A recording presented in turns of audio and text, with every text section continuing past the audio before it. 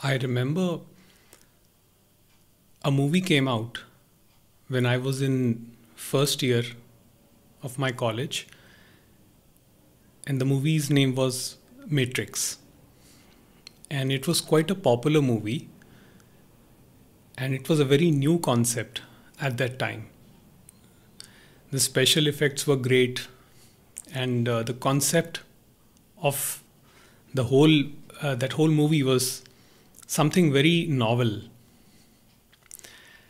And we enjoyed that movie. But what I see today is that what the movie shows is that there is a matrix, and there is this character called Neo, who's the protagonist, and he wakes up and realizes that reality is very different from what is shown in the matrix. So then he plugs into the matrix, and then there is an antagonist called Agent Smith, and there is a fight between the two, and the story goes on like that. In the movie they show that he takes the pill and he comes out of the matrix. But the thing to note here is that there is no way out of the matrix when it comes to reality. Because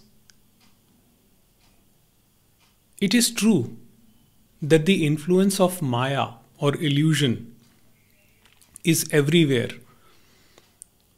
So we don't deny that we are in a matrix. We are in a matrix, and matrix is bondage. It is suffering. But at the same time, if you think that you can use your mind to get out of the matrix, that will not be possible. Because the mind will create an alternate reality, which again will be a matrix. So when this character Neo, he takes the pill and he comes out of the matrix, he wakes up, he realizes that he is in a city of Zion. And that also is a matrix because it has the same political structure, there are hierarchies, and it is again a bondage.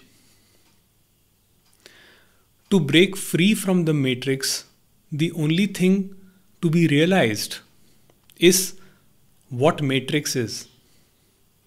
When the matrix is seen for what it is, there is instant liberation. Matrix is the mind. Matrix is the body. I remember I saw a documentary long back where a girl from some affluent town, some affluent city like Mumbai, or I don't recall which city exactly it was, she was making a documentary on a city called Auroville in India. So this city is like this city is actually situated in parts of the state of Tamil Nadu and Pondicherry. And it is a place where people explore, higher consciousness, and there is a meditation center also over there.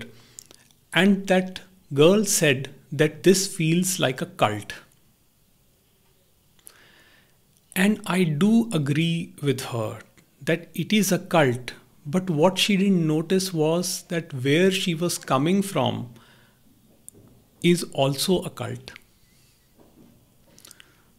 The 9 to 5 is also a cult. The body is also a cult. The mind is also a cult. There is no escape from cults. Now, I'm not justifying those cults where abuse takes place.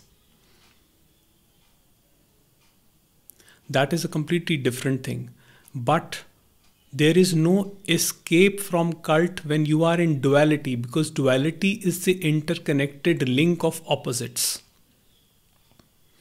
The only way to attain freedom from the matrix is to see what the matrix is.